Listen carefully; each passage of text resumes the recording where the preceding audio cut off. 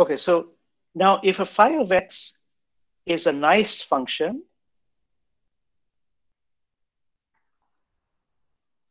so what do I mean by nice? I.e., it satisfies certain Dirichelet conditions.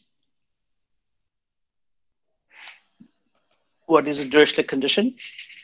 One is that phi of x is absolutely integrable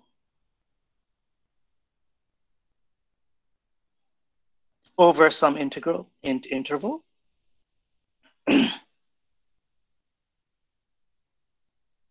That means its absolute value is a finite. If you integrate its absolute value, you get a finite number. Number two is that phi of x is not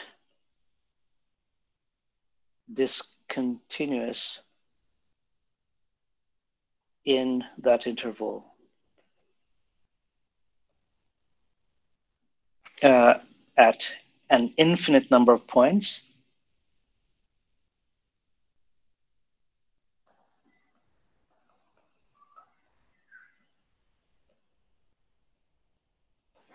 Number three is that the phi of x is a function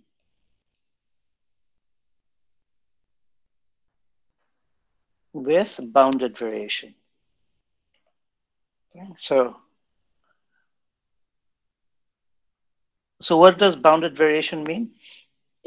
Roughly, this is of course not a mathematics class, so I'll be very heuristic. Roughly, this means that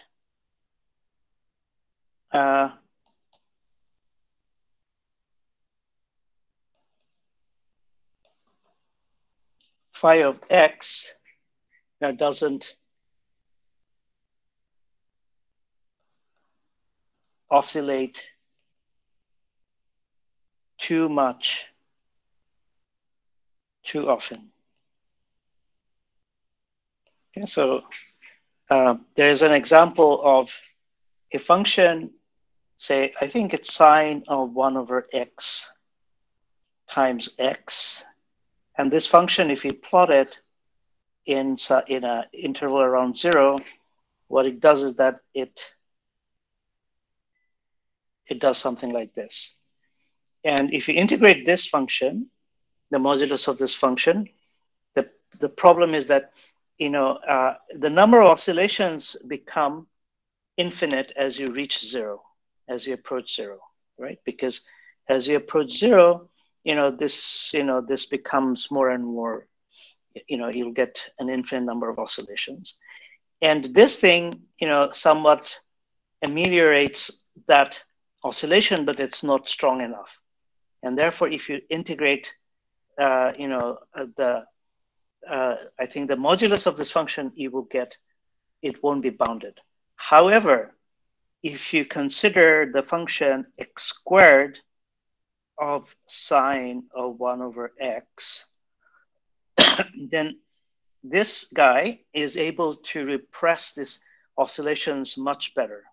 And this turns out to be a function which is who's with bounded variation. Okay, so this is an example of what it means to have bounded variation. Okay, so these are the technical Dirichlet conditions, and sorry, yeah.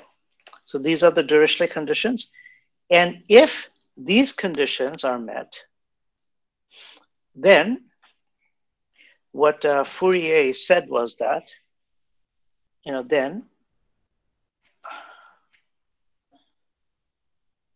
phi of x can be represented by the following series.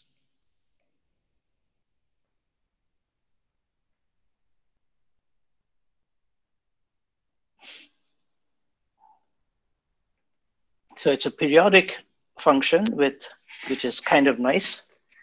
It'll have a part which is constant. And then there will be an infinite number of terms in principle.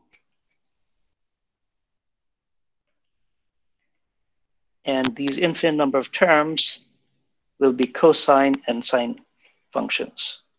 2n pi x over L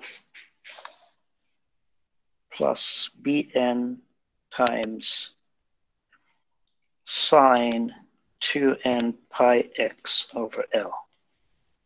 Okay, so this is the Fourier series. Okay, so this is the Fourier series, and an and bn are the Fourier coefficients.